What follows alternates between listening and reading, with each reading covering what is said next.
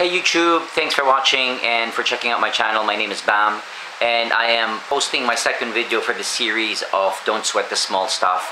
And this is a book by Richard Carlsons. It's a book that I've read I think several times over, and it's really helped me in terms of growing myself and learning how to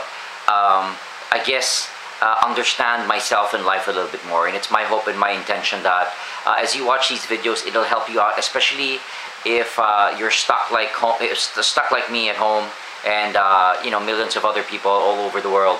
I hope this is something that can perhaps uplift you and your spirit in some way. So here we go, chapter 2, making peace with imperfection. So what I normally do is I'll read through the chapter and then I'll give a little bit of commentary that's sort of like a personal reflection of how it has been true for me and how I've used it to learn. So I hope you enjoy this one.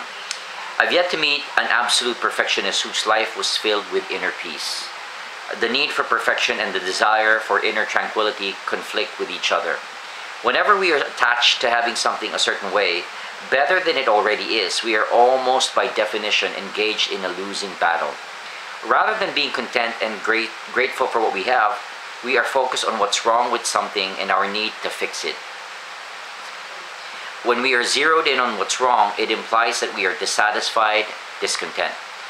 Whether it's related to ourselves, a disorganized closet, a scratch on the car, an imperfect accomplishment, a few pounds we would like to lose, or someone else's imperfections, the way someone looks, that's the way that they look, the way they behave or lives their life. The very act of focusing on imperfection pulls us away from our goal of being kind and gentle.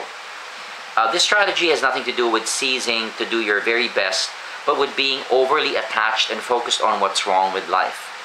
It's about realizing that while there's always a better way to do something, this doesn't mean that you can't enjoy and appreciate the way things already are. The solution here is to catch yourself when you fall into your habit of insisting that things should be other than they are. Gently remind yourself that life is okay the way it is right now. In the absence of your judgment, everything would be fine. As you begin to eliminate your need for perfection in all areas of your life, you begin to discover the perfection in life itself. How does this chapter relate to me?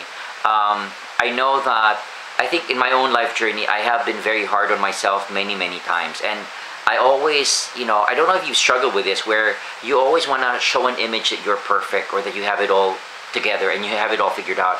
And when something is misaligned in your life, it could be that scratch, it could be something that scratch on your car, or something in your home that's not perfect, or imperfections about other people, and it totally throws you off. It means that you're affected in a way where you get irate, where you get angry, where you get upset, and it doesn't seem like you have well, you lose your peace, right? You lose your peace for life. And a lot of people might wonder, like, so what's wrong with that? What's wrong with losing my peace? In my work as a coach for the past 10 years, I've noticed why a lot of people are so unhappy. It's because you know, we're so I'm looking for a word here. Maybe we're so obsessed with looking at other people's lives that we don't get to really internally like search in our own lives and see what it is that where the discontent is coming from, where all this judgment and frustration and anger is coming from. And I would say it normally stems from one thing, which is you're really not liking yourself, right? Meaning there's a certain aspects of your personality that you can't accept. Maybe you find it could be a physical attribute you have, or something physical. It could be something intellectual or emotional. But when you really sort of like dissect this, you're gonna find that there's something about yourself that you just don't like. And most of the time, we become very hard on other people because there's certain things that we can't accept about ourselves.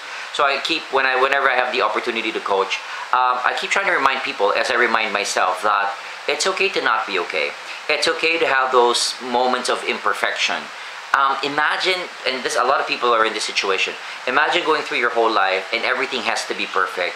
Everything has to be just so fixed the way you think it should be. What's wrong with that? Well, what's wrong with that? I'm not saying that there's anything wrong with it, but really the challenge there would be, I'd put it that way, is that life isn't designed to always fall into place the way you think it should, right?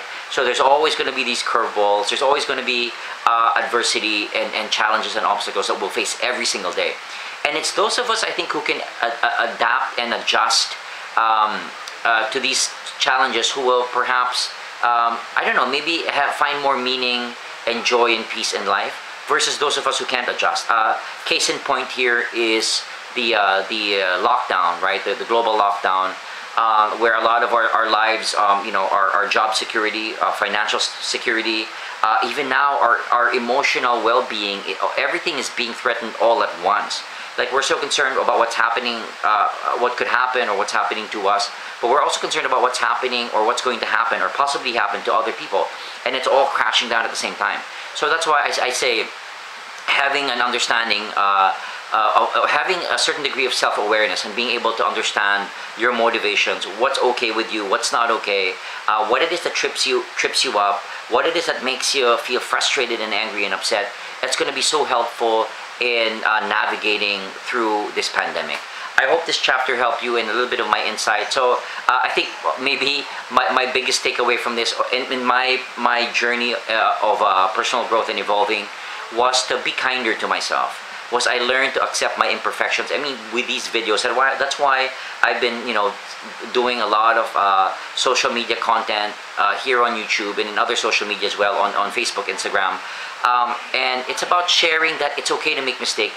Make mistakes. It's okay to not be okay, and to be able to find joy, peace, and happiness with your imperfections.